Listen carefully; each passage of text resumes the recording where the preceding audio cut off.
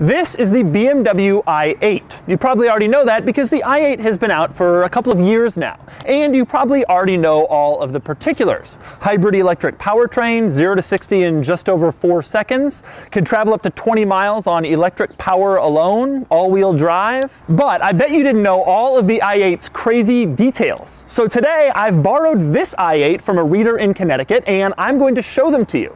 And then I'm going to take it for a drive and determine whether I think it's worth BMW's $150,000 asking price.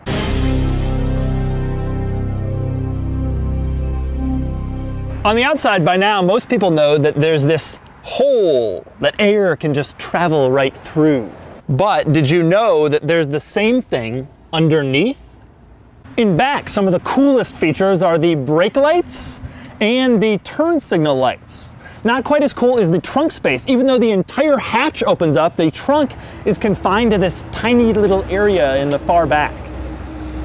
One of the most interesting features inside the car, if you move the transmission lever over to sport mode, and then you decide, nah, you want to be in eco mode, and you press eco, the transmission lever pops back into drive like some sort of unseen ghost is moving it. Here's another weird quirk. The window doesn't go all the way down. This is as far as it goes. There's about 2 inches of window still remaining. So you can't really put your elbow up here because it's really uncomfortable. Another cool thing, like most modern BMWs, the i8 has the touch controller pad in the center console. So you don't have to scroll around and click on stuff. Instead, you can just write it and it appears on the screen. One of the quirks is simply getting in the i8s. The owner tells me that you're supposed to sit down first, then slide your legs, and then close the door. However, the owner also tells me there is no easy way to get in the back seats.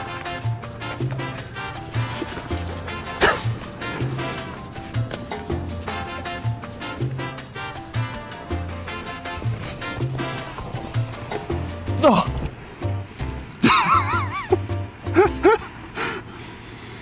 How do you get out of a BMW i8? Well, there's no door handle. Instead, you press a button and then the door just opens up. And then the gauge cluster shows you a cool little picture to let you know that your door is open. There's also a second door opener in the rear half of the front door, maybe for the rear passengers or in an emergency. I don't know. Okay, another thing you might be wondering, I know I am, can you drive around with the doors up? I don't know, let's find out. Yes, you can. Another cool thing, there's a little channel between the USB port and the center console where you can store your phone. And here's the really cool part, it even works when the lids are closed. The gauge cluster is super cool. It's a full LCD screen. Now when you're in sport, it's red and it gives you your RPMs, but then you move it over to comfort and it gives you the percentage power that you're using.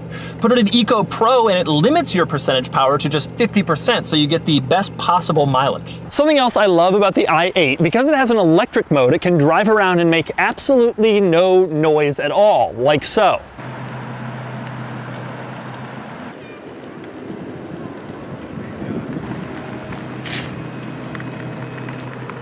You have to admit, it's kind of hilarious to see a vehicle that looks like this driving around with absolutely no noise coming out of any of its orifices. So the i8 has some very unique features, some cool and some weird. But how does it drive? Now it's time to get on the road and find out. And as always, click the link below to check out my column on autotrader.com/oversteer for more of my thoughts on the driving experience.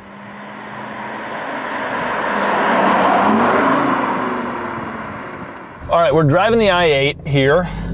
The first thing you hear, I'm in sport mode, the first thing you hear is all this engine noise. It sounds like a V8. Of course it isn't, and all that is fake and it's piped in through the speakers. Man, listen to that. So all that is fake? Most of it is, yeah. Oh, that's sad. Yeah, I guess that's not really how a 3-cylinder engine sounds. Yeah. God, it sounds great though, doesn't it?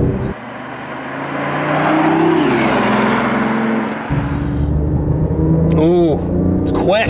Little quicker than most of the 3-cylinders I've driven in the past. The ride is reasonably compliant. It's not so bad. Yeah. It's not so rough. So I'm in sport mode here, and sport mode is mostly gas engine, but also electric. But the real key is sport mode charges the battery. The owner told me he's only plugged it in a few times because he drives it in sport mode so often he can just charge it right up from that. we kind of stand out. I feel like I'm in the future. Do you feel like you're in the future when you're driving this thing? The handling, it's nice and precise. It feels good. So let's do comfort briefly. It feels more than happy just to cruise at a normal speed. Yeah. It's like, yeah, whatever, it's totally fine. A lot of exotic cars, especially ones that look this crazy, when you're going slow, you can tell it wants to go faster. The Viper is like, come on, why are we doing this? All right, let's give this a shot and see. Whoa, that's more like it. That is quick, damn. Wow, that's impressive. Oh my God, boy, the handling is great. It really feels incredibly planted. There's of course no body roll at all. The transmission is insanely fast, and like you said, you don't feel upshifts or downshifts. They just sort of occur. Wow, that is crazily fast.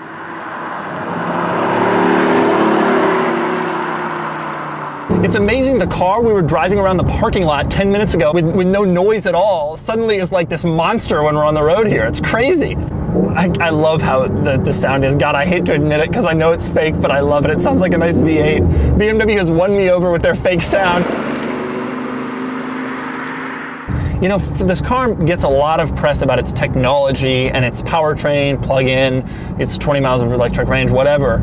And not a lot of people have talked that much about just how well it drives. I think that kind of gets lost in the shuffle with this car, but kudos to BMW for making this thing actually drive so well in addition to being all these other futuristic technology things.